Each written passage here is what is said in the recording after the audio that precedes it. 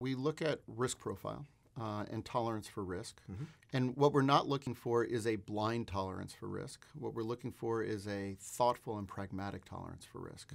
And there are a number of things that help you identify that, but a lot of it has to do with how people think and think about sort of the consequence of the decisions that they're typically faced with. So can you give me an example of that? All right. Oh, God, there are so many examples of that. But, if you look at, I'll use a controversial example, which is Travis at Uber, right? So part of the success of Uber was a philosophical decision to not ask for permission, but ask for forgiveness. It ruffled a lot of feathers. It created a lot of trouble.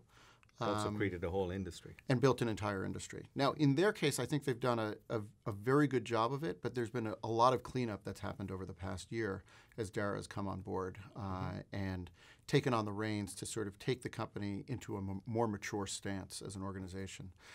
If you look at the business of scooters, electronic scooters, and in California they are everywhere, littering the streets.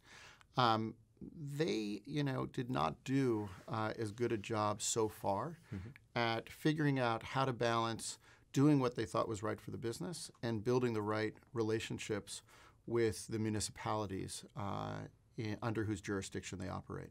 And that's created quite a bit of backlash recently.